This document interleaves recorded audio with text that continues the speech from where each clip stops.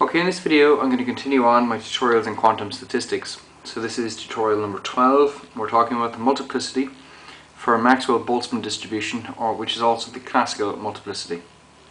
So the previous video was rule number 6 for calculating multiplicities. Now, so finally we're getting on to something that's very useful. Once we've calculated the multiplicity, we're able to calculate the actual distribution functions themselves. So we need 3 occupancy functions, and this will be the first function. So let's define the parameters of our problem. We're talking about non-interacting particles. This should tell you, at least at this stage, that there is no limit on the number of particles per state. That's because they are non-interacting. If they were interacting, then there would be a limit on the number of particles per state, and that these are distinguishable particles. So you should also know at this stage that if they're distinguishable, the maximum multiplicity is now greater than that if they were identical particles. So we should be talking about quite a large multiplicity because there's no limit on the number of particles per state, and also they are distinguishable particles. So let's see what we have. Let's suggest that we have capital N particles in total.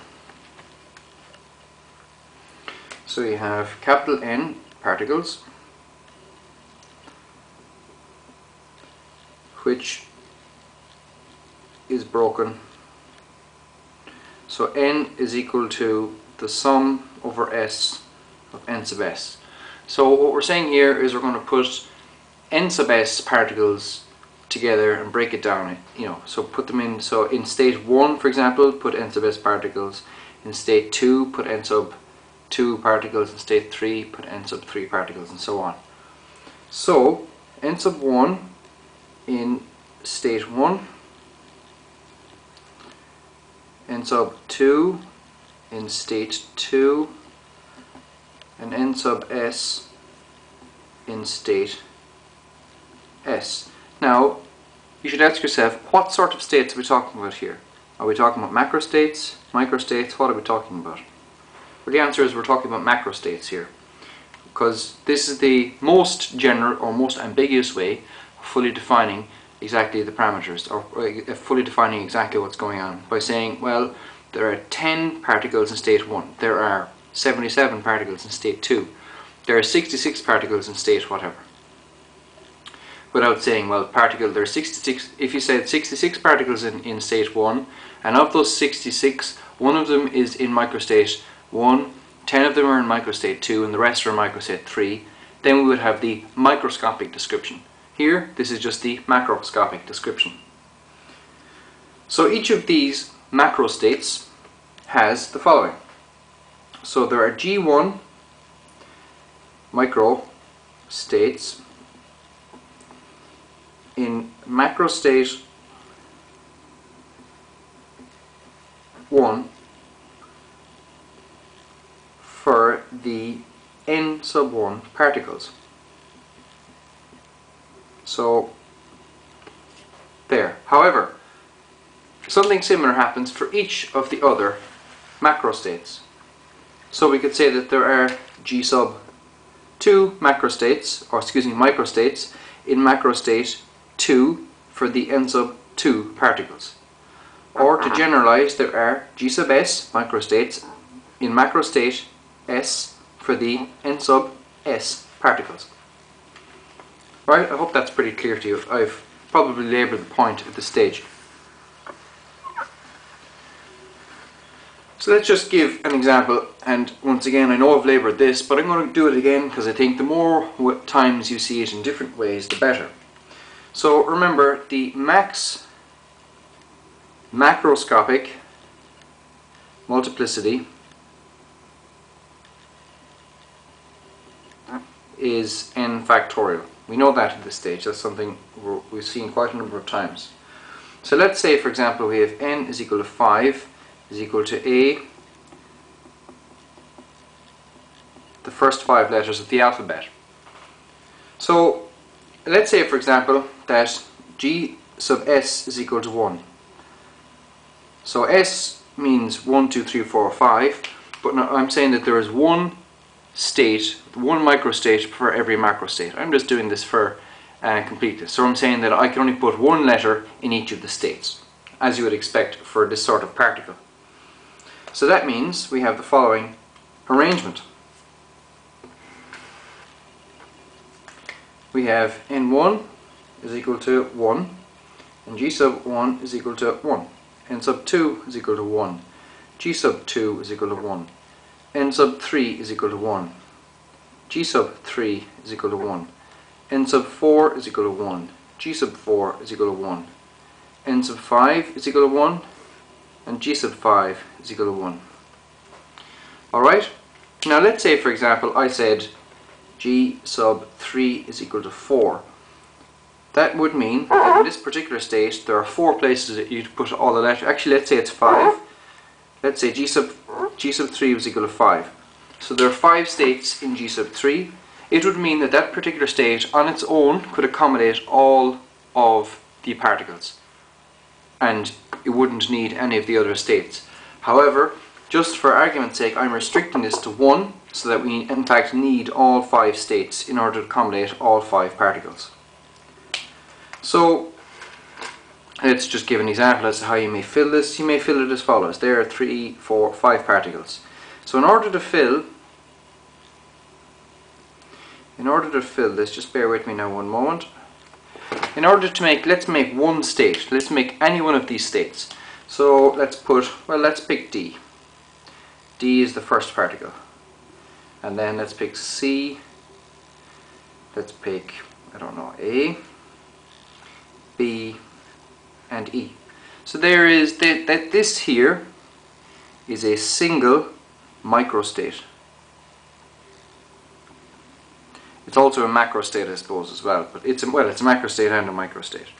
But of course, there are lots of different ways to arrange this. In fact, there are 5 factorial ways of making something similar to that, as we know well at this stage. So the multiplicity is equal to 5 factorial. So where we put 1 particle per state, and 1 particle per state, correct. Now I know I'm labouring it. Just going to have to bear with me for a moment and see how this works. So now we're going to move on, and we're actually going to come up with the multiplicity function. So as we said a moment ago, we have capital N total particles, and that's broken down into n sub 1 in state 1, n sub 2 in macrostate 2, n sub 3 in macrostate 3, the whole way up to n sub s in macrostate s. Okay, so what we're saying is that there are S macrostates. There are S macrostates. Alright? So let's look at the macrostates. Here's the first macrostate, the second one, the third, the fourth. There is the est macrostate. Est macro. First macro. Second macro, and so on. Alright? Macro state, macro box, call it what you like. So we put n1 into this box, we put n2 into this box, n sub 3 into this box, put n sub s into this box here. But of course there are microstates inside each of these boxes. So let's look at the first box here. Let's say that there are, there we go. Okay, so this is G sub 1. That's the first box, the second box. Okay, so this here, there are G sub 1 micro. So we've put N sub 1 into the first macro box, and of those, we have to put them into G sub 1 microstates. Similarly over here, this is G sub 2, so G sub 2 microstates, and we put n sub 2 particles into the second macrostate or macro box, and then we have to distribute them among the G sub 2 microstates, and so on across the board. Alright? Now to get on to the meat of it. This is the tricky part. Each of the n sub s particles in the sth macrostate can be chosen in n sub s factorial ways and result in the same state.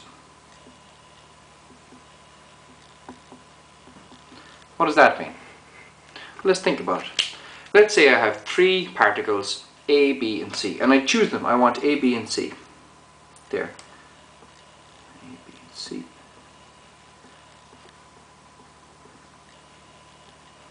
What I'm telling you is that I can choose each of these particles in a different order and get A, B, C each time. So let's say, for example, I choose A first, then B, then C. Then I choose A, 1, 3, 2. Let's say this.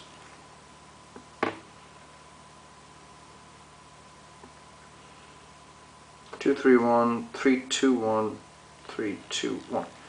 So what I'm saying here is that of these three particles, depending on which one I choose first, I can choose them in I have six different ways of choosing the same three particles, but yet getting the same state.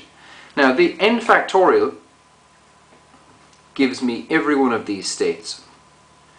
But look, of these six states, these are six states, but they're all the same. So the n factorial here has overcounted. So in this case, n factorial is 3 factorial is equal to 6. But it's pretty clear that I've overcounted. So I need to reduce it by how many? Well, I need to reduce it by n sub s factorial.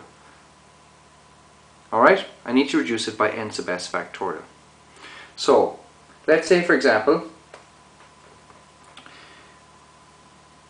so just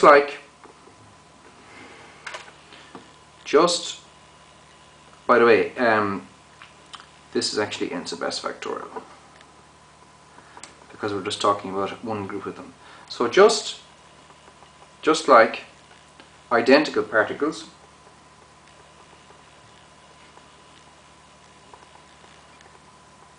we've overcounted with n factorial. And should instead reduce it by n sub 1 factorial multiplied by n sub 2 factorial all the way up to n sub s factorial. Alright? So that means that what we have is as follows for the multiplicity. We started off equal to capital N factorial, and we say that's incorrect because we've overcounted, so that becomes n factorial over n1 factorial, n sub 2 factorial, n sub 3 factorial, which can be written as capital N factorial over pi over s n sub s factorial. And we've seen this already.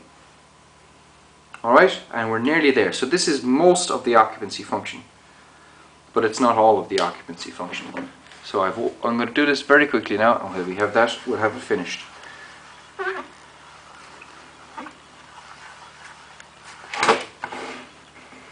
So, in each macro box S, we have n sub s particles and g sub s microstates, but because there's no limit on the number of particles per state, then each macro box has an additional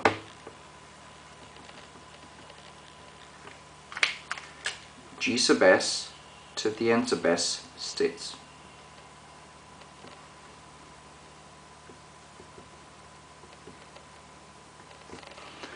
Now just go back to the rules and you'll see, bear with me a moment and I'll see which rule that is.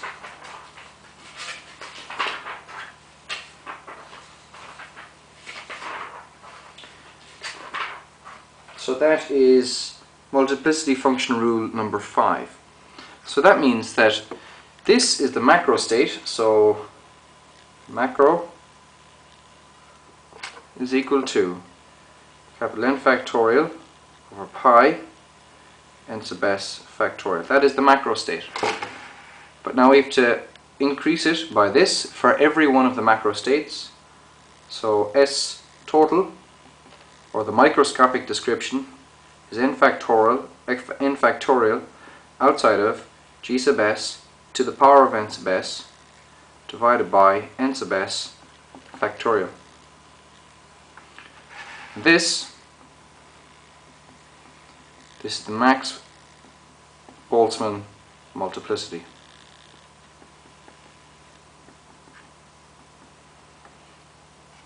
Alright, so I know I did that very slowly, but I wanted to build it up slowly because if you understand the Maxwell Boltzmann, then you can definitely understand in a lot quicker time the Fermi-Dirac and Bose-Einstein multiplicity functions. So thanks for watching. Please pass it on to your friends, subscribe to my channel, and if you're in a good mood, please click an ad. Goodbye.